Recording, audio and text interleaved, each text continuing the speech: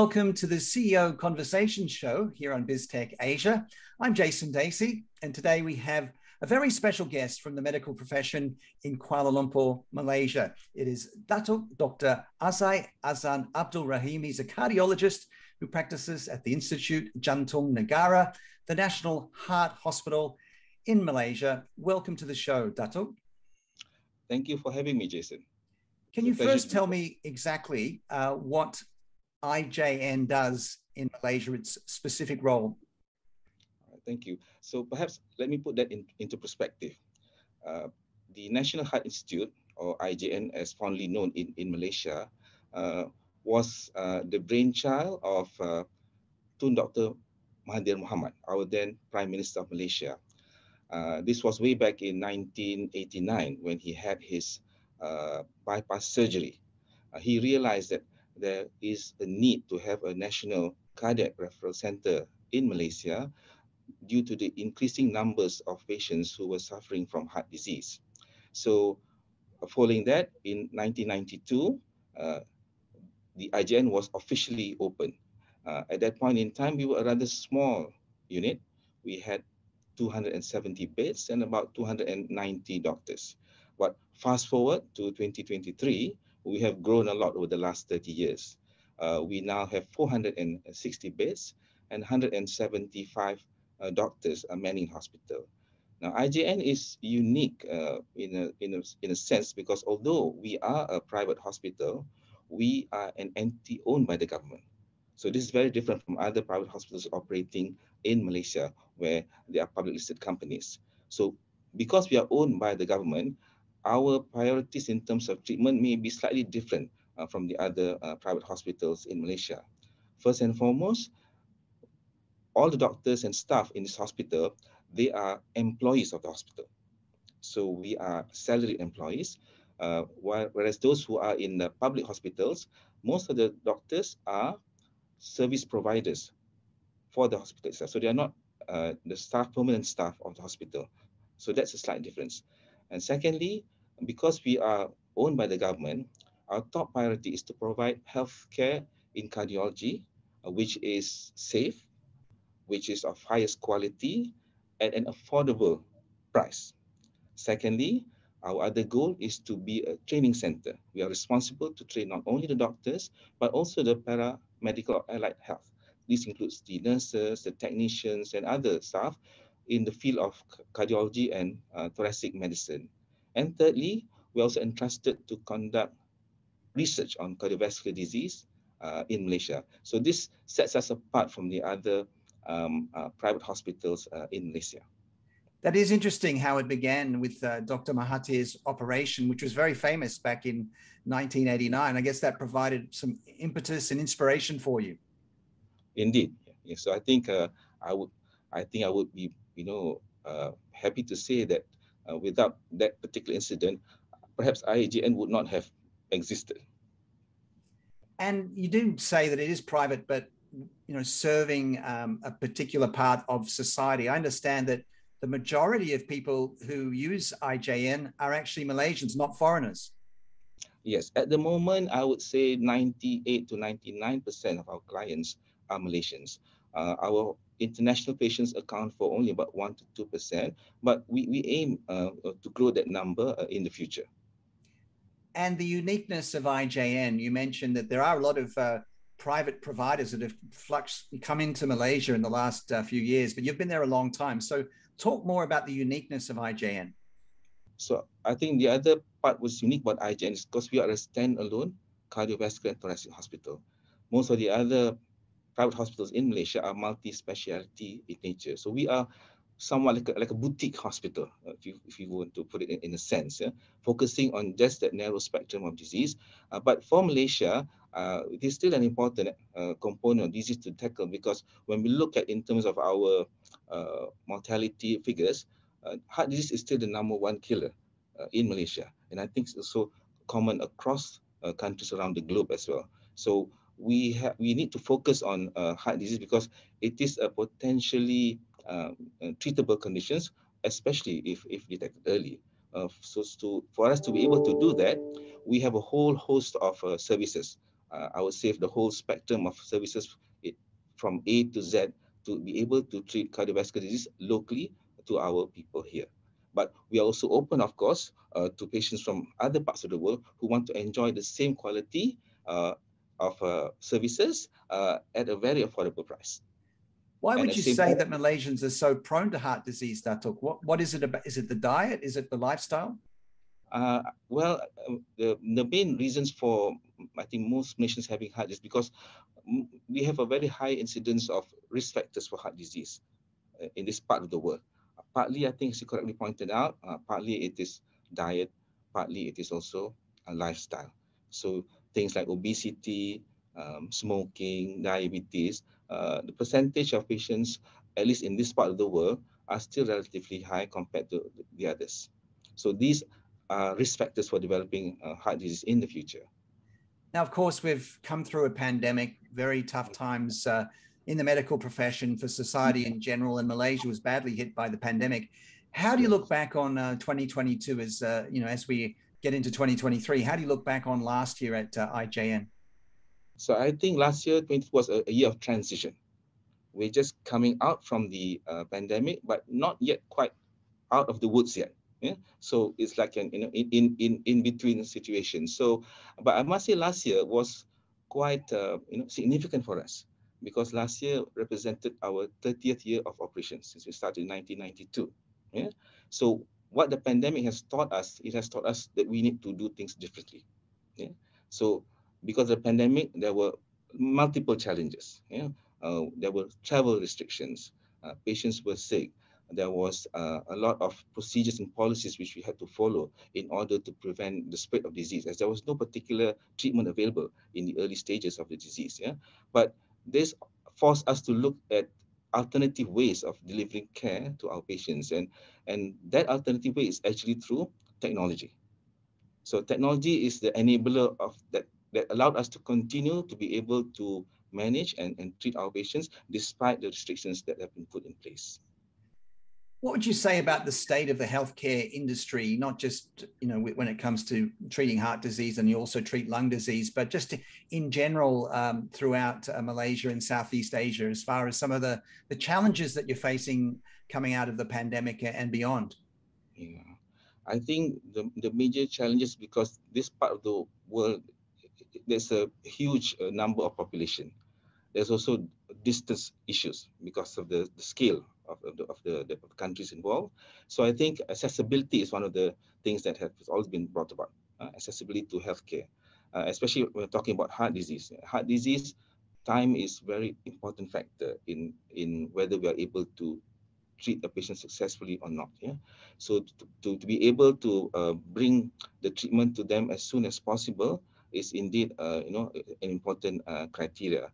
I think the other issue, of course, again, cost. Yeah, so with rising economic and tensions around the world and headwinds, undoubtedly the cost of healthcare is slowly increasing, especially during the pandemic.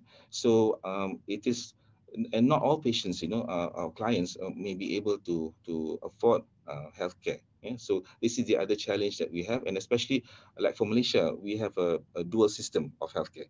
There's a public system and also a private system. Yeah, because we are a public biased hospital, so the government has helped patients a lot. So there's a lot of assistance for patients who want to seek treatment in our IJN for heart disease. And because some hospitals in IJN were also then, in Malaysia, yeah, were then identified as COVID hospitals, so they had to reduce other services. So, but these patients still required specific treatment. So during the pandemic, we opened our doors to help hospitals who have been identified as COVID hospitals, so that we can receive the patients who have heart disease and we will treat them in our hospital. Now, you mentioned, of course, the connection with Dr. Mahathir, who had a second stint as Prime Minister. And, we've seen many political changes in Malaysia over the last few years. How much does the Ministry of Health work with you in terms of what you're doing at IJN? At the moment, the Ministry of Health has board members in our hospital. So the oversight by the Ministry of Health is at that level. Yeah? But as far as policies are concerned, the Ministry of Health has its own engagement with professional associations and organizations within the country. Yeah? So we are not directly engaged with the policies and procedures at the Ministry of Health level. What about the standard of healthcare across Malaysia in general? And, we always compare it to Singapore. Where do you think Malaysian healthcare is compared to Singapore or even Thailand at the moment? I think Singapore is easier because it's a smaller country. So accessibility is not such a big issue as compared to Malaysia. We have East Malaysia, as you know, and West Malaysia. So that is still a challenge. But I believe, because I've been working in the health system for a long time, so over the last many years, certainly I think Malaysia has done admirably, I think, in terms of providing healthcare to their citizens. Yeah. So no matter where you are, there's always a government clinic nearby for the people to go and seek treatment. And if they are unable to handle it, then of course it is transferred to the bigger hospital for better care. But if you look in terms of the spending by the government on healthcare in Malaysia, the percentage of GDP on spending on healthcare is still relatively small. It's about 2.5%, I believe, and this is most advanced countries in the West. Their spending on health by GDP is at least in the double digits. So, but I would say, despite that restriction in terms of how we spend, I think the level of service that the government hospitals provide, or the public hospitals provide, is still admirable. The only issue is that because there's a huge number of patients seeking help, the waiting period can be a bit of a challenge at times. What does that tell you, that figure about 2% of GDP spent on medical services? What does that say exactly? Let's dig a bit deeper with that stat. It is an interesting stat. Yes. I think, well, so despite that small percentage, we are providing an X level of service. Yeah. So it just takes a little bit more extra, I think, if you're able to double up. And indeed, if you look at the previous administration, this was the idea. The previous Minister of Health wanted to increase over the next 10 years the GDP from 2.5% to about 5%. So with additional money and resources put into place, we can certainly, I think, the Ministry of Health can offer a better level of treatment to the citizens. How much do you think the health messages are getting through to average Malaysians? You mentioned that there are still people smoking and bad diets and lots of stress and bad habits. Do you think that there needs to be a re-education for a lot of Malaysians, especially ones, more at the grassroots level, those without a lot of education? Yes. I think we are beginning to realize that, especially with the pandemic, because when you look at diseases, in the past we were focusing on disease, but I think now that the trend now is to look towards wellness and health instead. This is the old adage: prevention is better than cure. So I think a lot more resources should be allocated to prevention, because, like it or not, costs are escalating, and it will never end. So in order to contain the cost, at least at government level, we will need to balance. We will still need the tertiary centers like IJN, because there are still existing patients who require specialized care. But moving forward, we still also need to focus on wellness and prevention. And mind you, Malaysia is also becoming a graying population. Yeah. So the percentage of people who are above the age of 65 is gradually increasing. I read somewhere that by 2040 or so, at least 15% of the population will be above the age of 65. And with age, a lot of medical problems will certainly increase as well. So the focus should be on, I think, more focus on wellness and health and prevention, but not losing the capability to be able to treat those who really need them. What about your own personal journey into the medical profession? Tell me about that. What inspired you to become a doctor, to become a cardiologist? Well, it was my mother, actually. Yeah. So I remember my mother, when I was very young, she always mentioned to me, you must become a doctor so that you can help people. Yeah. She wanted me to help people. So as a gift to her, as a gift to her, I studied and got into university to do my medical degree. I studied in University Kebangsaan Malaysia, so I did my undergraduate there. After graduating, I served with the Ministry of Health hospitals, both in Hospital Kuala Lumpur and also in the rural areas in Terengganu at that point in time. I then was evaluating what specialty should I be looking into.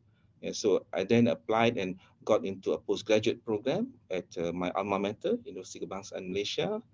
So after graduating, I joined the University Kebangsaan Malaysia in the Department of Medicine as a lecturer in cardiology. And after about 2 years or so, I was offered a position in the National Heart Institute, or IJN, and I've been there since. So I've been here 28 years now in Institut Jantung Negara. Yeah. So Institut Jantung gave me the opportunity to explore my specialty, and I was able to go to a lot of training conferences and also attachment in other hospitals in the UK. And I think this has helped open up my mind and open up my skill set to be able to come back from my training and to help the people here. I'm sure your mother must have been proud to see you progress so far. And, this, I guess, is like a mission to you, isn't it? To try and, share some of the things that you've learned and ensure that Malaysians are living longer lives and are getting over heart disease and avoiding these sorts of problems. Yes, bless her. And what would you say with IJN, the way that you see the organization growing? What's in the future, do you think?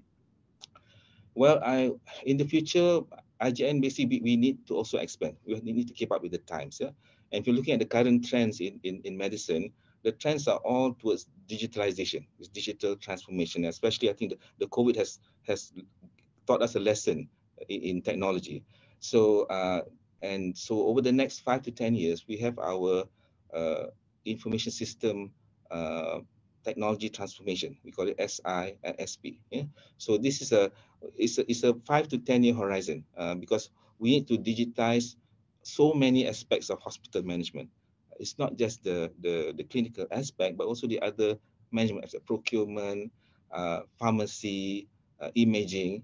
So it's a work in progress. Yeah? And I must say, we are only kick-starting it back now because during the pandemic, there was so many restrictions, we couldn't move. So this particular, we are restarting back that effort. But we expect we are perhaps a little bit behind time, but better late than never, as I say. Yeah? And the quality of cardiologists coming through that you're working with there at IJN, are you impressed with how good the young ones are? Indeed, because IJN, I think was one of the things that that attracted me to IJN in the first place. They open the opportunities for you to pursue the specialty that you would like to. So all our doctors here are given the opportunity to go for to obtain whatever skill sets that they require. And I think that our doctors, at least in IJN, are sent to the best centers in United Kingdom, in Australia, as well as in the United States. So we ask them to go, learn the skills, transfer that technology back when you come back to Malaysia later on after you completed your training. How much are you focusing on the business side of things as well as the medical side at IJN?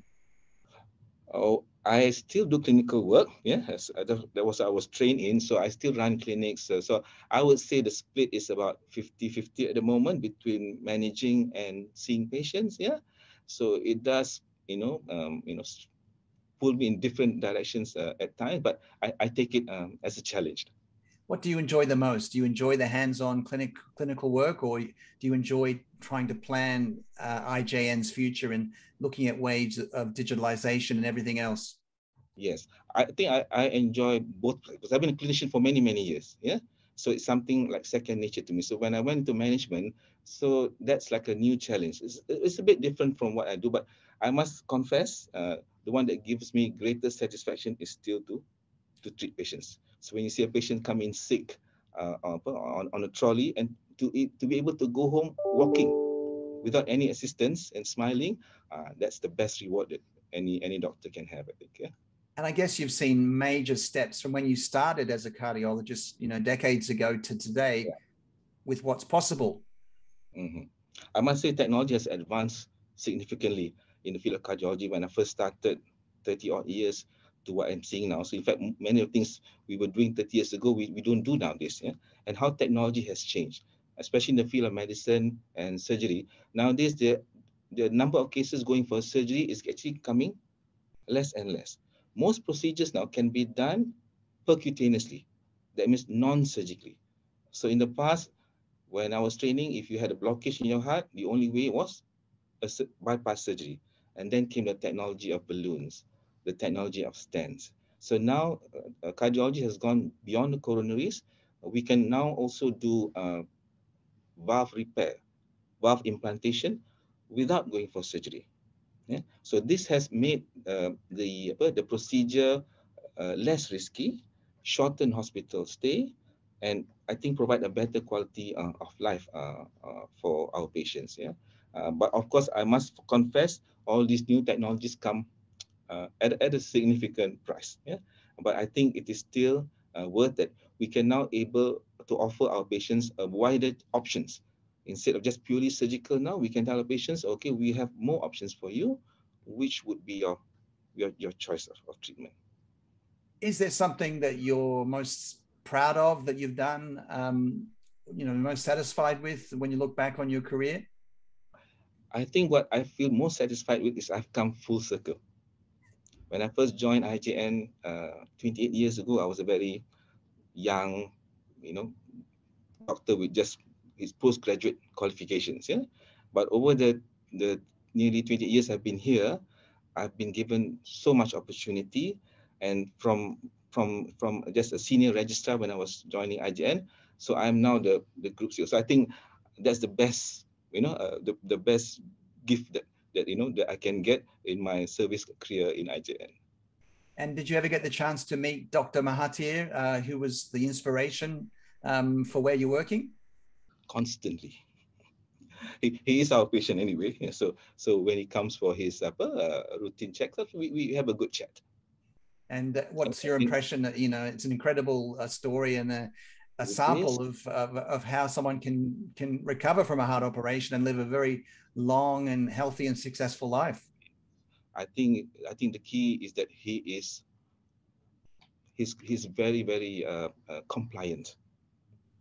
That's because he's a doctor himself.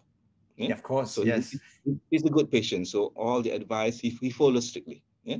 So when I see patients, sometimes when I see that they give up hope, I always quote them. Why don't you look at your former prime minister? He has had the same process done like yourself, and see how he is now. So I hope that encourages my patients to also aspire to be as healthy as the Mahathir. Well, it's been a pleasure speaking to Dr. Aizai Azan Abdul Rahim, cardiologist practicing at the Institut Jantung Negara. Thanks for being our guest on the CEO Conversations series here on BizTech Asia. It's been a pleasure. It's my pleasure as well. Thank you so much. That's great. Thank you so much, sir. We finally got...